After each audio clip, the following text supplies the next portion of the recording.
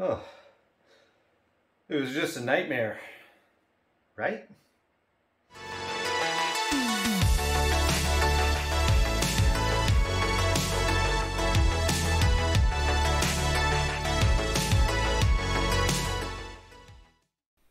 All performance cycling requires a good bike fit and sorted touch points.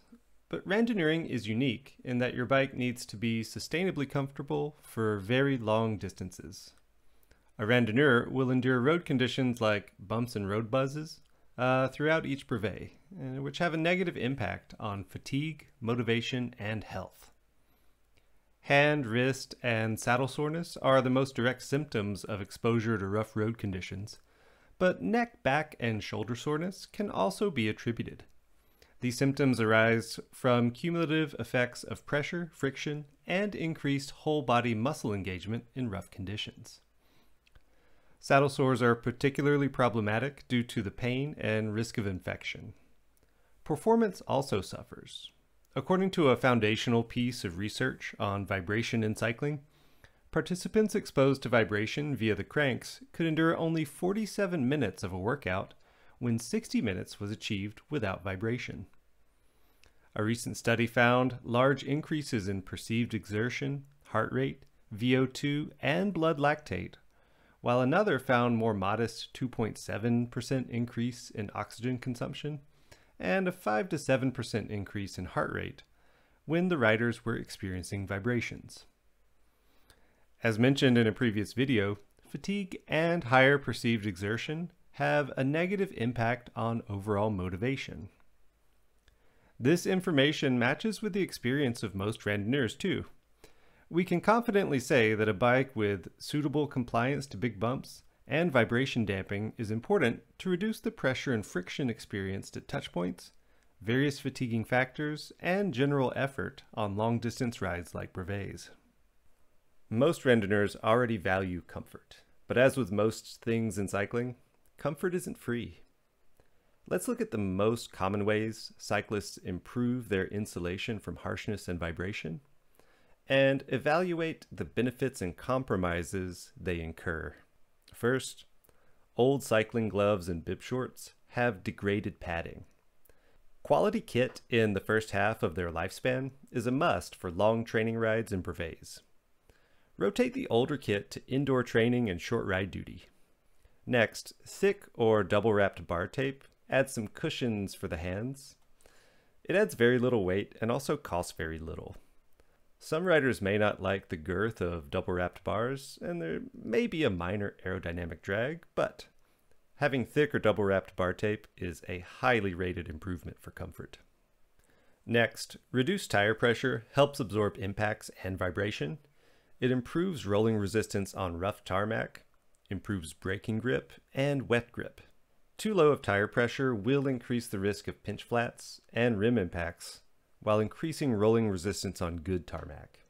If the tire pressure you want is too low for your tire volume to safely handle, you can access more comfort with a larger tire or maybe a tubeless tire. Testing and adjusting tire pressure is highly recommended. I like the AXS tire pressure calculator as a starting point. Many riders find they have been running pressure much too high and can just access free comfort. Larger tires are popular among randonneurs because they allow access to lower pressures needed for rough pavement and to fine-tune comfort, especially comfort targeting vibration. While it is incorrect to say that wide tires are faster than narrow tires, they do offer roughly equal rolling resistance at equal levels of comfort as their narrow counterparts, if the tire construction is kept constant. The larger tire will need a lower pressure to equal the comfort given by a narrow tire. A wider tire at equal pressure will feel more harsh than the narrow tire. The actual performance trade-offs of wide tires are in rolling resistance due to tire construction, the aerodynamic penalties, and a little bit of extra weight. From an aerodynamic perspective, we know wider tires will be slower because they add frontal area.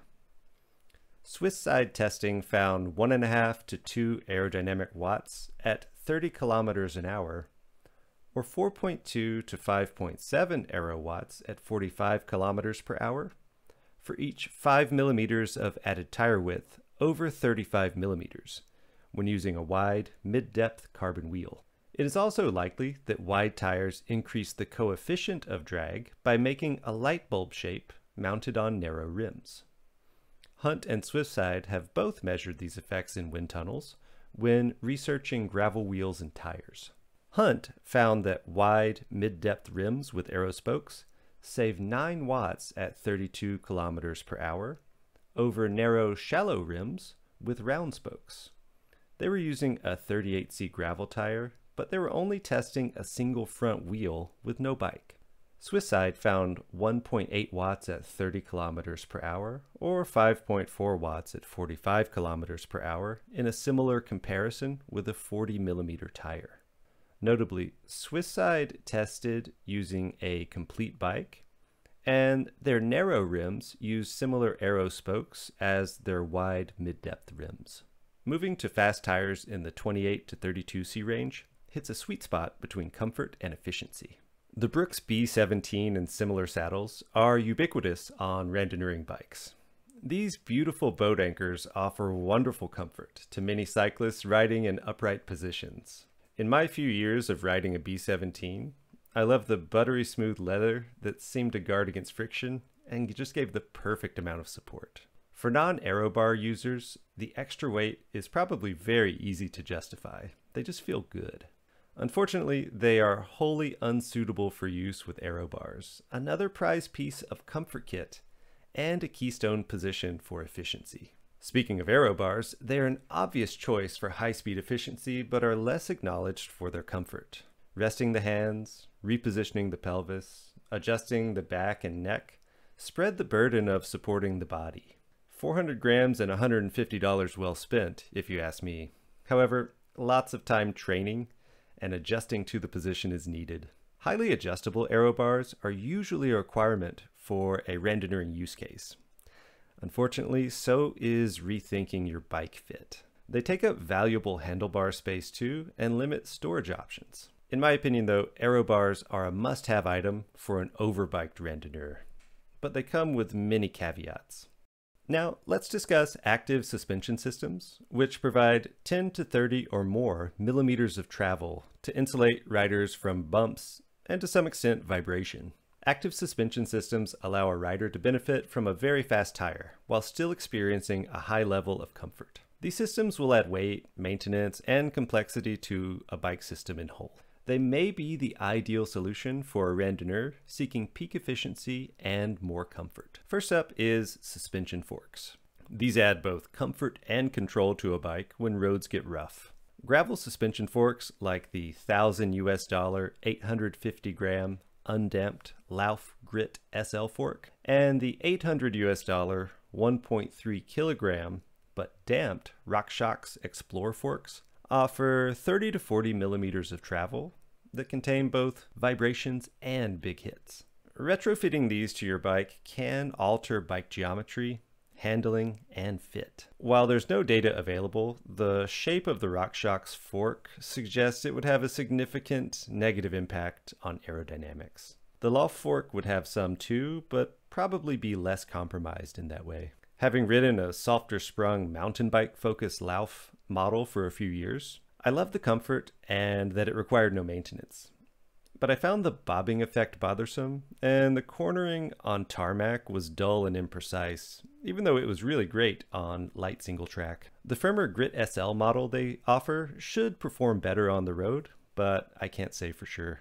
Overall, these are probably not best suited to a randonneuring bike aimed at peak efficiency, but may actually be a top pick if your randonneuring bike doubles as your gravel bike. The next bit of active suspension to discuss are add-on suspension stems and seat posts. These suspend the rider from the movements of the bike. While they won't help much in keeping the tire in contact with road and rough conditions, they perform well for strictly rider comfort. Most include 20 to 35 millimeters of travel and adjustable resistance. These can be added to any bike with standard-sized steerer and seat post tubes.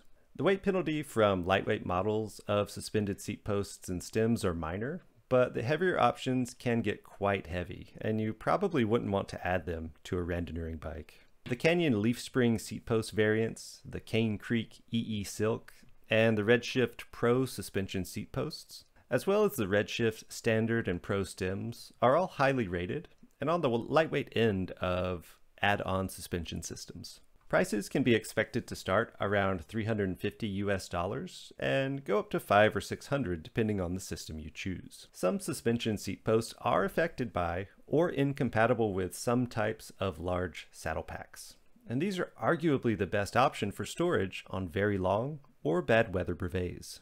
Another downside to these systems is that many modern bikes are using more proprietary components, which make these parts incompatible, maybe with your current bike, or possibly the bike you will want in the future. Seat post shapes are especially problematic here, but integrated stems are closing in fast. Speaking of proprietary components, a wide range of them are offered by bike manufacturers to aid in comfort. Each of these adds some weight, maintenance, and cost to a bike, but this is to be expected and acceptable for those interested. These range from minor elements with minor benefits, like compliant carbon layups and D-shaped seat post, to major features with significant benefits like Trek ISO-speed decouplers, specialized future shock, Cannondale lefty fork with rear passive suspension linkages, the Moots YBB suspension system, and the High-Ride suspension system that's found on bikes from BMC and Pinarello. Costs of these systems vary widely. Proprietary systems like this provide comfort, and they still give riders access to elements of peak bike design. Consider the aerodynamics of the Trek Madone. Unfortunately, proprietary dumpster fires like the defunct specialized SCS wheel spacing standard need to be navigated too. Users of proprietary systems are locked into them and may or may not be supported years down the road. These elements can't be transferred from bike to bike either, so the frame you choose is hopefully the correct one for your use case. If you're drawn to a bike with proprietary systems like this, consider serviceability in the future. Randonneurs are especially hard on bikes, and suspension parts necessarily move and wear. For example, ISO-speed bikes use small, standard-sized bearings, which is good, but they also have a proprietary seat post and seat mast. Lefty fork wheels use special hubs, and the Future Shock has only a 500-hour service life, which, while fine for most cyclists, might not be suitable for a randonneur. That said, the benefits of these proprietary systems are real, and they're unique in how they can provide comfort to a bike that's still seeking to squeeze every last bit of performance from each watt. Even triathlon bikes are entering the active suspension game, like the Trek Speed concept. So, with all that choice, what should an overbiked randonneur do when in need of more comfort? Well, keep your kit fresh, the tire air pressure on your moderate width tires monitored, and your Aero Bar bike fit dialed, just to start. The big choice after that is whether to commit to a comfort-focused bike with proprietary parts, or to use bolt-on suspension components on a bike with traditional part standards. There is no right or wrong answer, as it depends on your budget, how promiscuous you are with your bike frames, and also just your personal preferences. Subscribe to my channel and find out which system I choose and how it performs in a future video. Hope this video was helpful for you all. Enjoy your rides, be comfortable, be efficient, and I'll see you in the next one.